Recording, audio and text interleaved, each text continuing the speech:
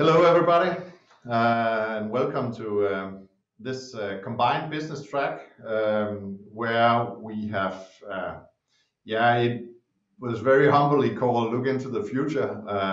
We have sort of twisted it a bit to decide how exactly to look into the future.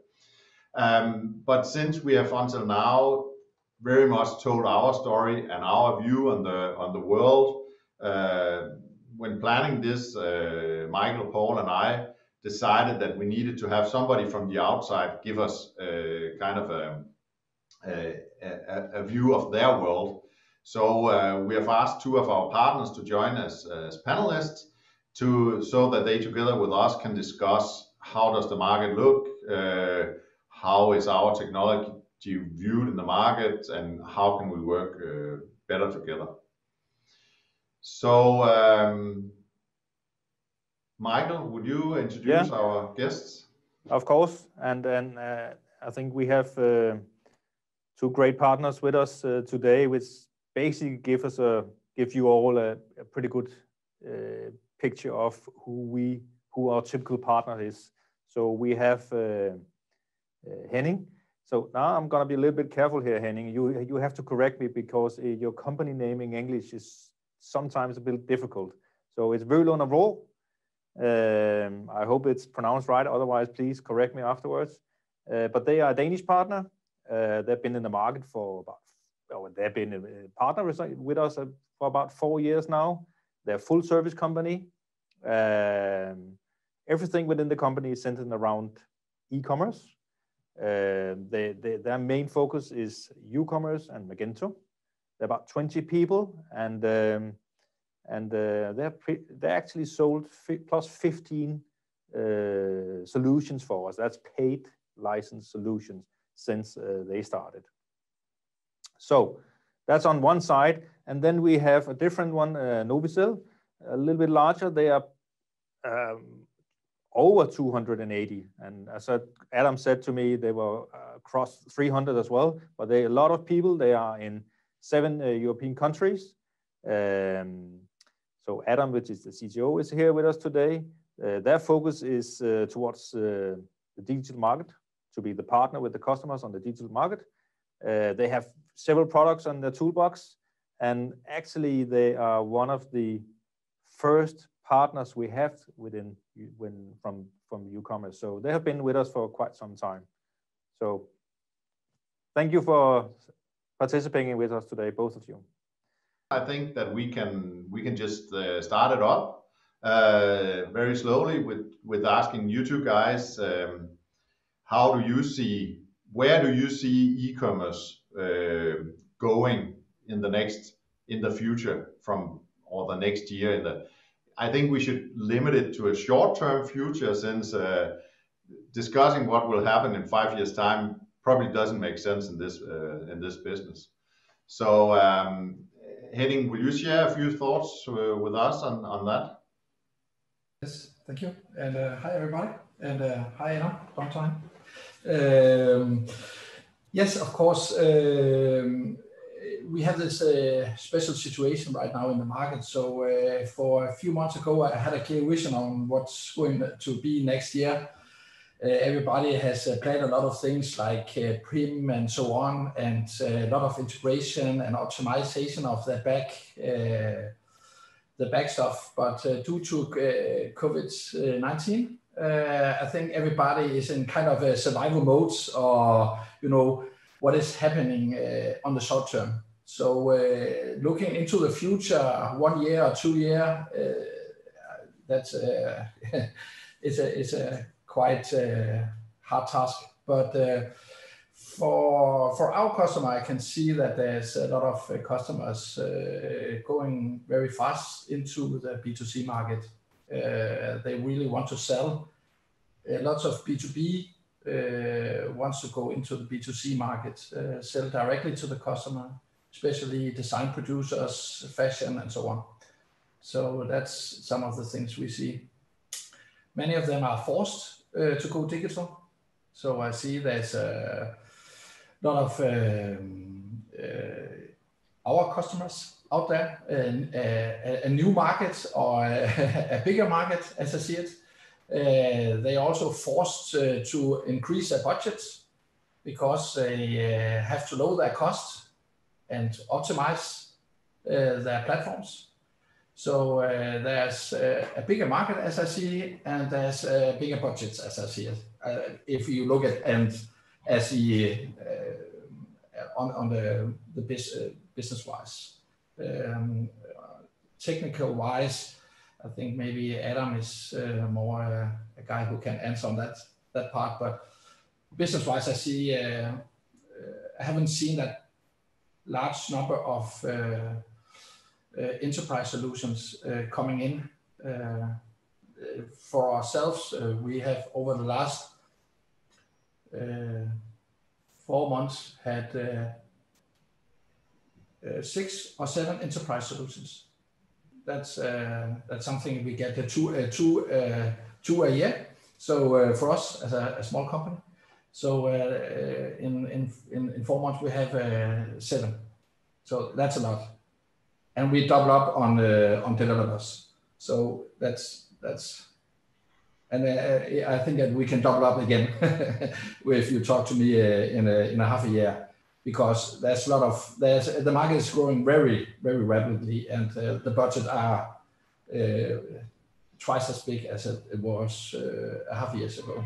So yeah, that's now in the last session I had a talk on the challenges for you partners, and that's one of the things I didn't mention, because actually that's something I hear from more of our partners is it's not only a question of getting the orders, it's also a question of getting all the developers that you need. So yeah, we might work together in the future also to make sure that there's actually enough skilled people out there. Yeah.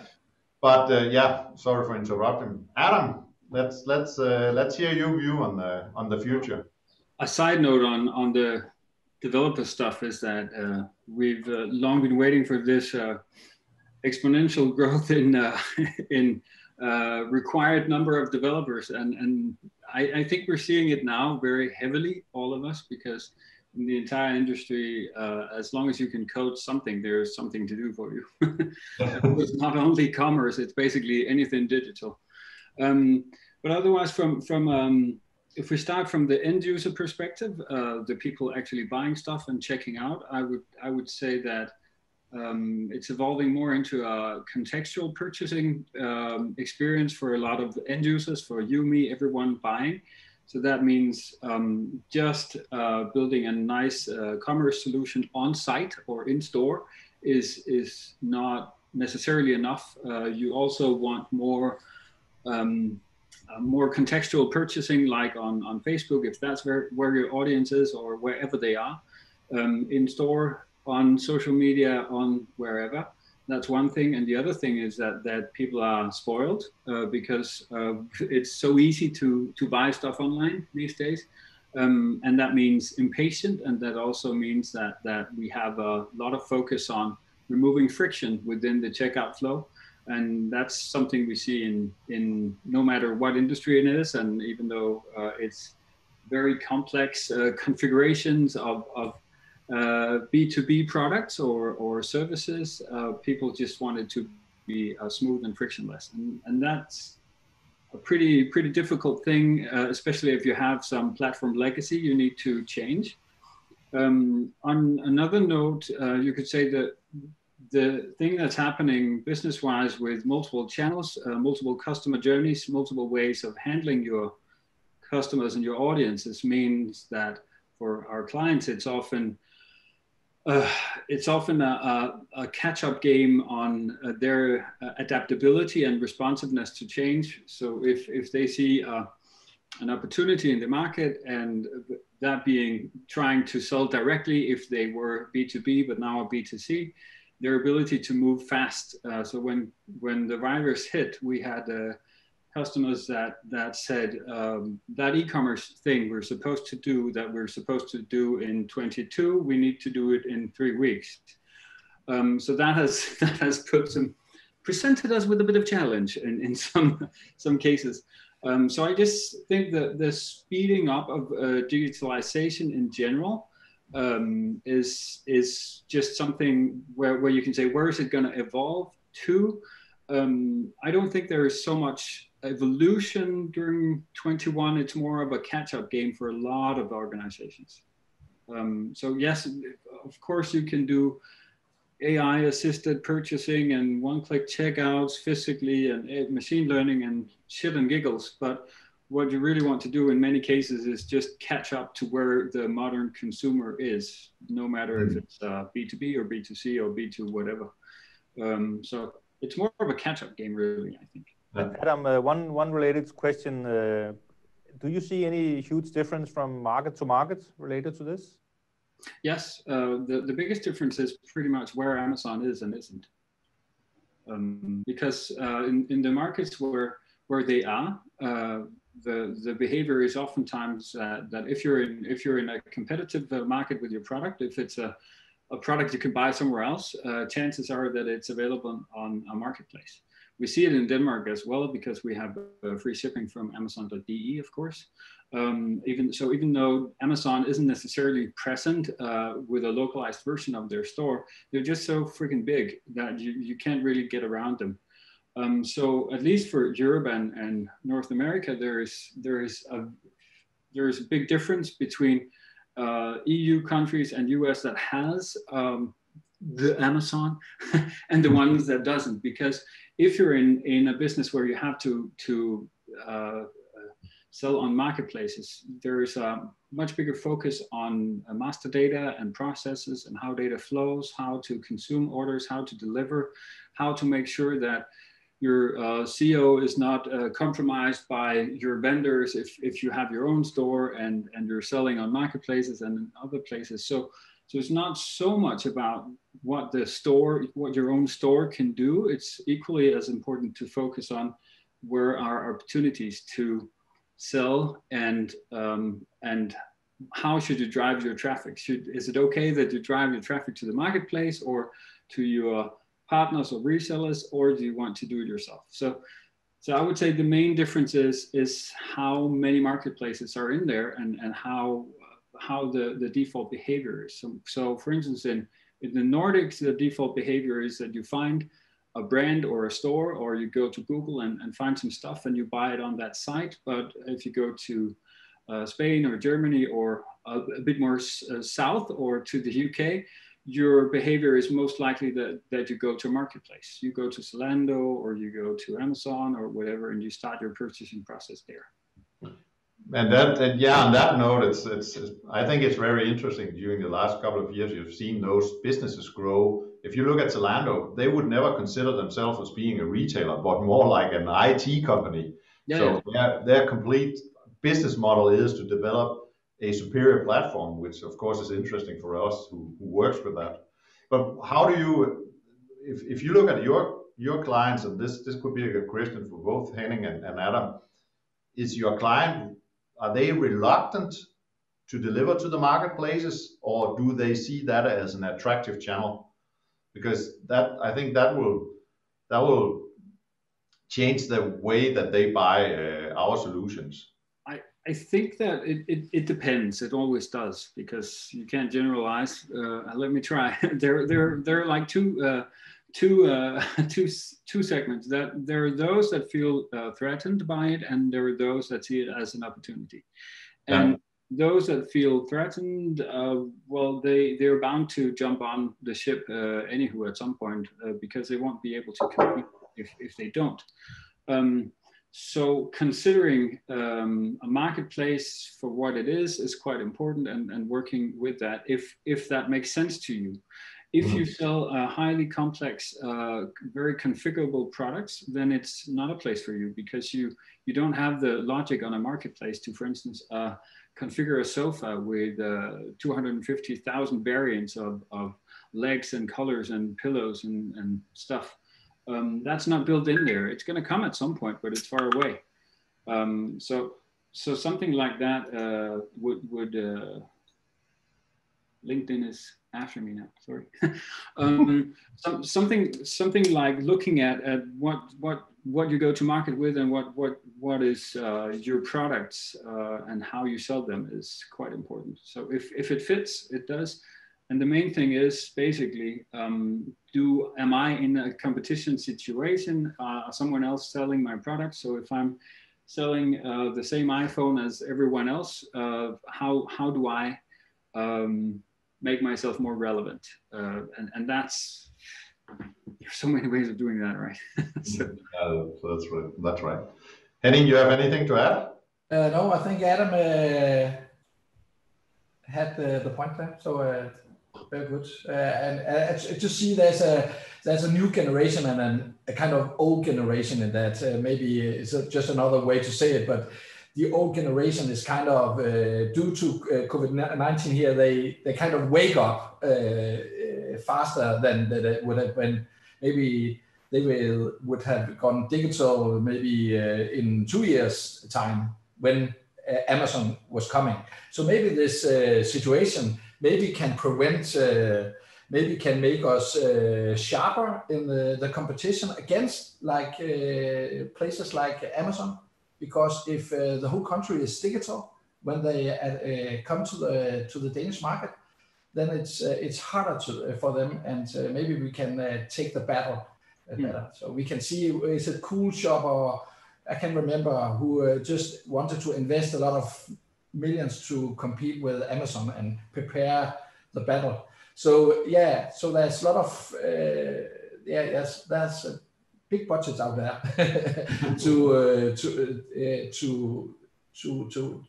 that want to go into that battle. So that's yeah, but that's the market dynamics really dictates that, and also what niche you're in. So so that's one thing, and then if you go to B2B, there are just a ton of companies scrambling to stay relevant and to make a good interface for actually purchasing their product in a digital setting. So yeah, huge demand. That's all I can say.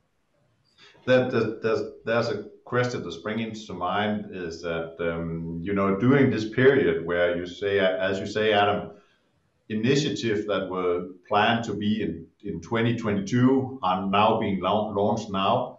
And I remember just before joining Ucommerce, there was in the news and the television, they talked to this guy who he made like 3 web shops a day for different kinds of company, which made me think, what about the quality? How do you think, what about you, Henning? How do you see the quality of those quick solutions that just... Yeah, that's actually how we started for 15 years ago. We made a lot of domain web shops, and we throw them out of the window like hell. And we actually earned a lot of money because it took us 5 hours, and we earned, a lot of money on that. So that was fine back then. And as Adam said, this is commodity today. So if you want to be on top of the competition right now, because everybody is now going onto the same market, it's the internet. Everybody is going digital. So right now there's maybe 100 who wants to sell the same sofa, or 100 who wants to sell the iPhone. For 10 years ago, there was only My Trendy Phone, one of our customers, who sold an iPhone without anything else. So now there's thousands of them. Yeah. And they have to be that. They have to be better than the other. They have to be faster than the other. They have to do better SEO than the other. They have to have a better service, faster delivery. Everything has to be automated. It's if you really want to be in the e-commerce market, then of course you need to find your place and find your customer, and then be excellent in that, in service. Delivery. There's actually one question again, just to remind everyone that please, if you have any questions, do let us know within the tools of Zoom. But there's one question, and that relates to, I think, what what Henning said before, and also basically to both of you related to the train was coming, Amazon, COVID-19. But I think to understand the questions right, how do you see the competition in the market has also increased related to after, or so to speak, we're in the middle of COVID-19, or how do you see that, the market of competition? Between agencies or? Yeah. Yeah. Okay. Between agencies, I see those who were kind of very technical, like Adam's company or maybe ours. We are going to be more specialists because we can't battle everywhere. Maybe Adam, he's one of a kind because there are a lot of people, but in Denmark we're not so many big agencies. So, but what we see right now, as I see it from my perspective, is that the ones who have a special focus, gets a customer, because it's easier to say, I'm 100 dedicated to e-commerce, or I'm 100% dedicated to SEO, or I'm 100% dedicated to Amazon Marketplace, or whatever. Then that's what people go for. Many of our customers, they pick, the specialists. And sometimes it's good to have everything in one place. Sometimes it's good not to have it. So it depends also on the customer. But as I see it, the more specialized you are, the better it is in the market. And I think also at Adam can approve that. I agree completely. But due to competition, actually, to come in and say that you just are a developer and you just can fix a website and you just can fix an e-commerce, that's not that kind of developer that any of us wants to have. We want to have the specialists, the senior guys, because the solutions are going to be more and more complex. So let's say you want to build an enterprise e-commerce solution, then you can't have any juniors on that team, because you only need to have seniors on that team, because it's very complex. If you have to do price matrices and you have to do complex integration between different platforms, and it has to perform very well. And I can talk about that for hours, but you need to have very competent and experienced developers. We're very glad that you are so focused on seniority. But as you can see on the pictures, this is a very senior sales team. So whenever you have, in my days, we used to say, if you cannot do it in Fortran, it's not worth doing. So be my guest. Yeah. Paul, welcome to the show. Good to see you. Have you anything to add to the discussion? You're the most experienced guy in our company, apart from Søren and Morten. I wouldn't quite go that far. You're talking about aging. I was interested to hear about the specialist focus, and I may have missed it just now while I was trying to get on, but I was interested in the cases where you see us as a good fit and where you don't see us a good fit. Across the company, we see a lot of B2B, B2C, large projects, small ones, and it's where do you see us as the really good niche fit? Start with Henning. Sorry, can you repeat that again? Yeah, where do you see Ucommerce as the really niche fit that fits? As that nice the square bit going in the square hole, or the square slot. That's a difficult question, I think, maybe. That's why we selected so sharp panelists. There's a reason for it. Yes. Adam, can you answer? Yeah, I can take this one. Okay. So where's Ucommerce a good fit? I would say projects with some degree of custom processes where there is a need to implement more flexibility than you would get out of the box of some of the more platformy as a service or more ready-made products. We have this way of saying if we describe what there are two types of clients that we encounter on what tech we select. there are those that come to us and say, we want Ucommerce, or we want whatever. But really, it's about are they willing to change their business so it fits the certain platform, or do they want to take the platform as a business enabler? Or you could say, is it business-driven technology development, or is it technology-driven business development? In any case, Ucommerce is a good fit for where you have a little bit of both. So you need a good place to store your products. You have maybe B2B and customer-specific prices. You may have, previously there were some performance issues, but they're no longer there. So the amount of products is no longer an issue. Also cases where we need to create a good experience with content. Of course, it says content and commerce in your background photos everywhere. Yeah. And that is something that's really especially good on the Umbraco platform when we put Ucommerce in there, in that play, but also on others. So I would say we have something where you've made a lot of decisions on what best practice is, and we can configure a lot of what the client needs, but still they have something that's special. So if they don't have anything special and they just want a site, a standard e-commerce thing, and they're B2C, we would immediately point at Shopify because you're up and running in 2 days, for instance. If you want something that has more bells and whistles and a more of a combined platform, you would look at maybe Magento for a competitor to that. But then when you start modifying Magento, it kind of turns into a beast. So you want to do that as service-oriented instead.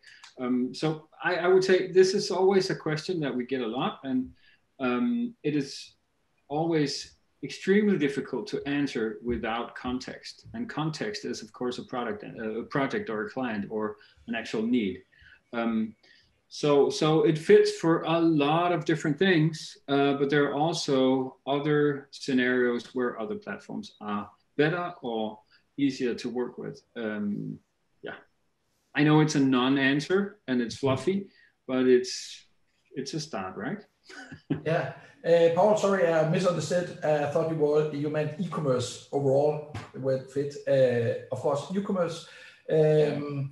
Ucommerce. We try to compare it on daily basis with other platforms that we know, Magento.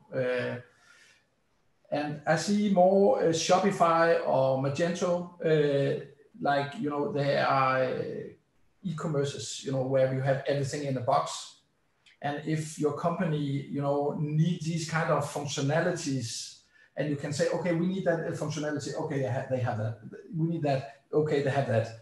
Then there's a perfect fit there. But sometimes you meet businesses. They maybe sell tickets. They maybe sell a subscription.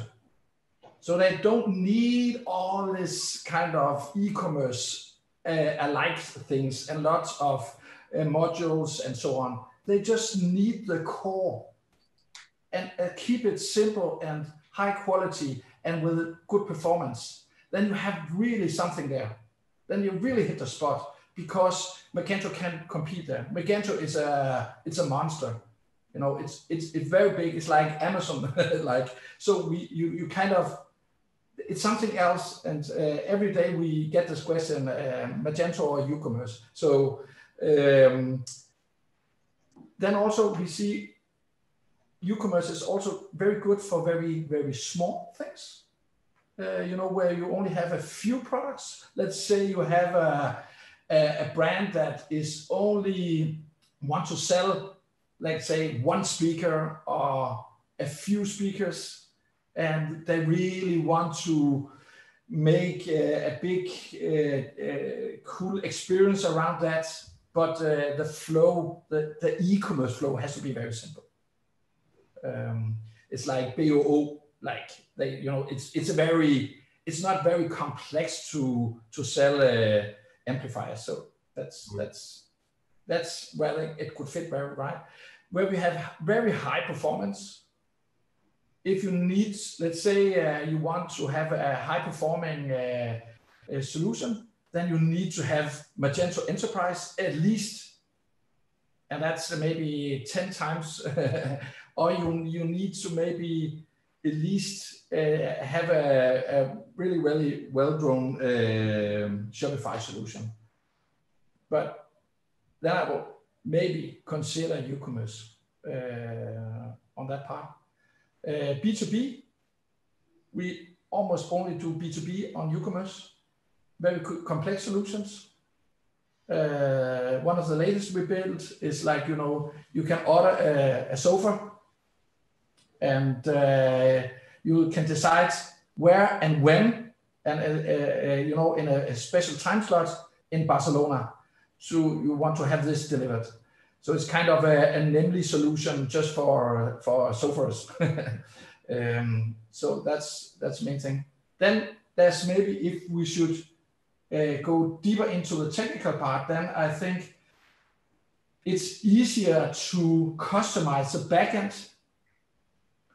of a Ucommerce than it is on some of the other kind of more box solutions, if you can say so. Especially that part. If you just wanted to use a shell, let's say all your ERP system, should do all the handling, everything, have all the logic, everything is handled by the ERP. That's not very often, but some only uses the e-commerce platform as a shell. Then also that could be a good idea. That's... Yeah. Well, I have one question, and perhaps Adam can respond to that. Well, you're both three. But the question is what the added value of Ucommerce is if the web shop get all its data from an ERP or PIM system. Well, it depends. It always does. but you could say if you have all your products, all your data from PIM, and you just need something to consume an order, that's fine. But you still need categories, you still need search, you still need filters, you still need all the stuff around SEO and whatever. You would never get that from your PIM or your ERP. Also campaigns, discounts, all that stuff, profiles and logins for your audience, your customers, all that stuff would normally be something that lives and resides within the e-commerce engine because it just makes sense. Yeah. So where is the separation of concerns between the PIM and the ERP? We have many examples where orders are not managed within the commerce platform at all, where products are not managed within the commerce product at all, never, where that section is completely closed down because the client has nothing to do in their products and orders, and all of the important business processes are handled somewhere else. But you still need to build an attractive website. You still need a nice front page. You still need campaigns. You still need something that handles your routing and your URLs and your SEO and all that stuff that's going on the site.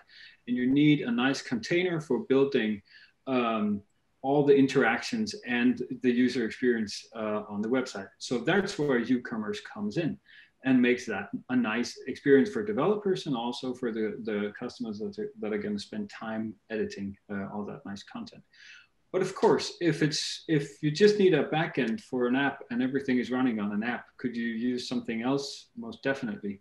But the role of Ucommerce and the likes are usually to handle all the processes around the order and product if you have a mature ERP and mature PIM.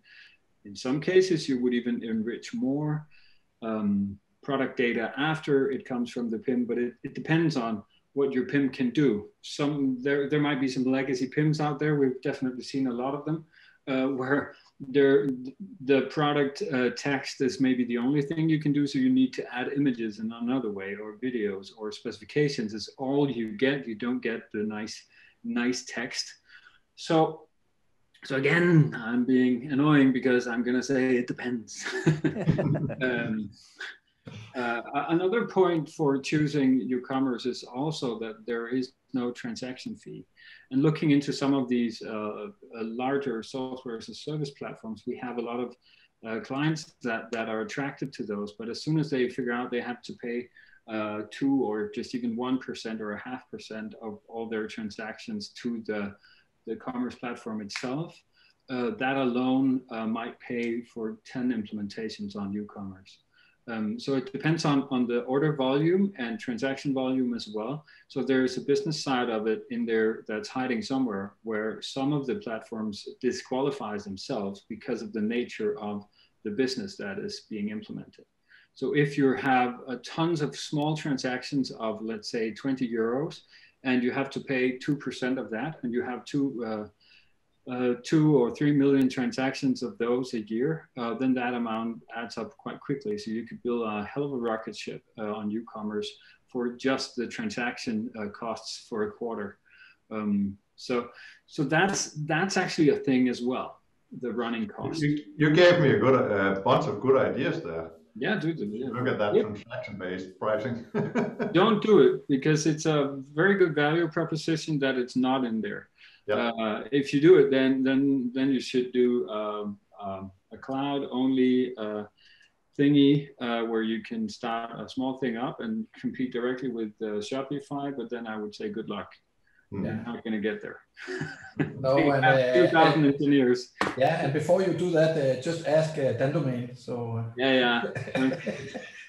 There are many of those, but yes. But that's the thing as well. It is, because it's very, very closely knit into the business model of many companies to have, for instance, small transactions. And if they do, it's a pain in a bad place. If you have a 2% fee for every transaction on top of the payment transaction fees. And it's I think it's a fairly interesting question, and it if we can just break for a small commercial, neither PIM or ERP systems are really fit for servicing a lot of requests.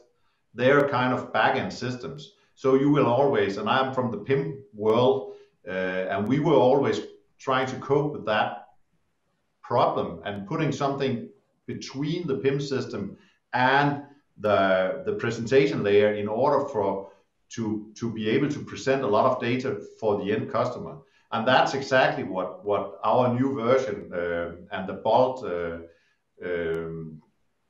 the Bolt project is about. That's all about making it possible to present a lot of data for the website. So look at that as a small commercial. I hope you agree, but I can see Henning is at least nodding a bit. So yeah, I'll nod as well.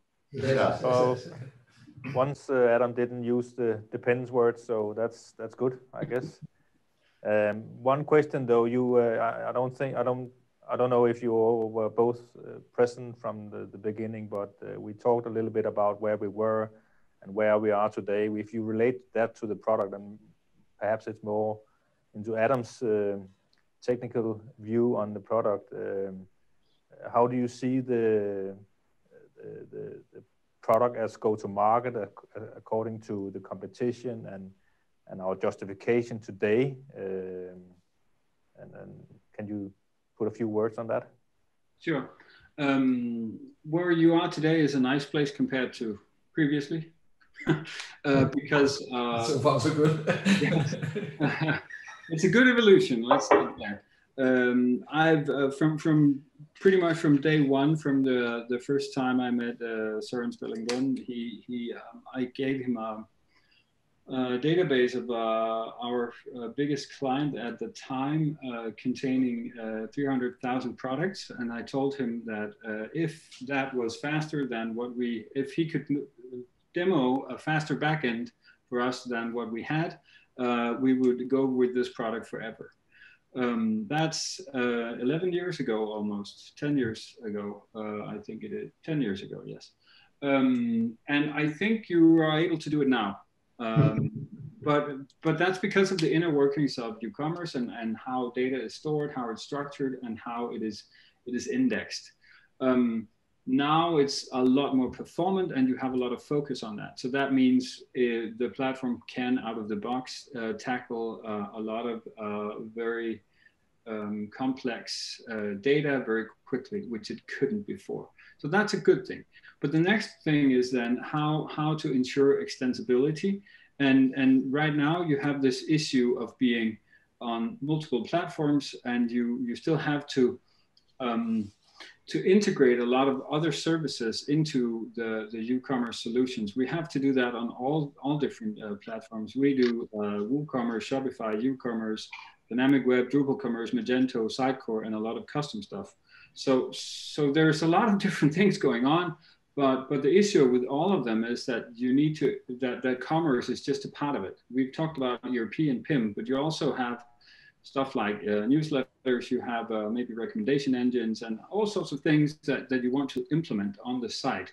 But none of this is easy, and all of it requires a developer. And we just agreed that developers are extremely hard to come by these days, especially the experienced ones.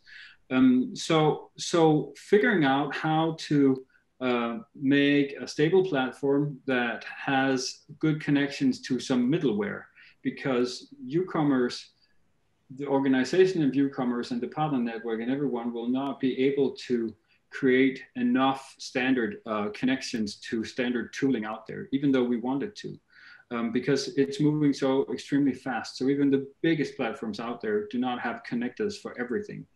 So figuring out how to do a good middleware thing for the Ucommerce box is good. It could be something like Azure's API gateway, and there are a bunch of other candidates. So I think that's the next thing that's needed. It is to figure out how to do that in an easy way, handling all these crazy APIs and implementations that needs to go into the solution as well. And it's not a challenge that only you have, it's a challenge that everyone has, because it's an uphill battle. You've maybe seen these Martech 5000, which is like all of the different marketing tools that are out there. And there are 3,000 new services every week. So it is impossible to keep up. So we need to figure out, or you need to figure out, how to handle that pressure in an easy way. And I think you're there now with the core of the product, because it's more stable. It is better performing, and you now have a data model in there that can actually handle more data, which is needed if you want to pass more data through. It could be more segmentation stuff. If we look at pretty much all of the CMSs that Ucommerce can work with, there is some kind of segmentation engine built in, or that is as a plugin that works really well. We've seen the nice one in the nice Dutch addition to Umbraco, for instance, new marketing suite, and all these things that are popping up, being more connected to the CMS. But they're still making some of what the issue you have is that they tie it very tightly to the core of a CMS. So making sure that you can connect all these services in an easy fashion is the biggest challenge ahead, I think. But the platform is now stable and fast, and it's good. So just need to ramp up on the other things. It was a long rant. I hope it made just an inkling of sense. But that's where I basically, that's what I think you should focus on, and where yeah, and now we are really going down you know, the route of Søren and his team on the development of the product. But I think I do not reveal a big secret telling you that it's of course something that's very high and minded for us, is it gives us a great freedom to be tied into the CMS, so we can present a solution. You have Umbraco Ucommerce, it's a box, and you can present that to a customer. Yeah. But on the other hand, as you're quite right in assuming that we have a lot of work trying to keep up with the different versions of Umbraco, and then we also have Sitecore, then we also have Sitefinity. So that's that's of course something we look upon every day. All those resources, what's the right way to deal with that? So I think that's spot on, Adam, and it makes a great deal of sense. Yes, Mr. Speaker, you have another question? I do. From my side, what are you looking for from the partnership with Ucommerce, and how's that best handled from your side, or what do you best see about that? How can we support you? I'm just looking for a stable platform with a good best practice implementation that has all the bells and whistles. Period. Okay. Yes, and from my side, it's I'm more talking maybe more from the business side. Of course, leads, qualified leads. That would be good, I think. But also maybe a couple, working together, agents between. Maybe some need has a developer that can help new partners. We actually have done that a few times where we actually helped each other. We see us as friends. So if you, I think working better together, maybe connect, the new with the old ones or the experienced ones and so on. Maybe there's business for all there.